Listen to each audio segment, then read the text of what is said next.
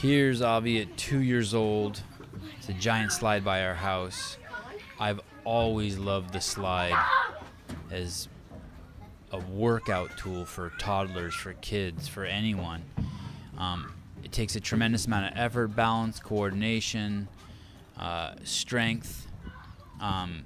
This is him at 24 months, and I would be cheering him on from the bottom, and I'd always be so proud of him when he made it to the top.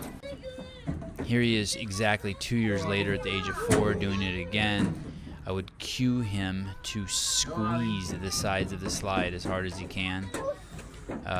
You know, his goal was to do it without hands always, but the cue to squeeze on the side seemed to really work.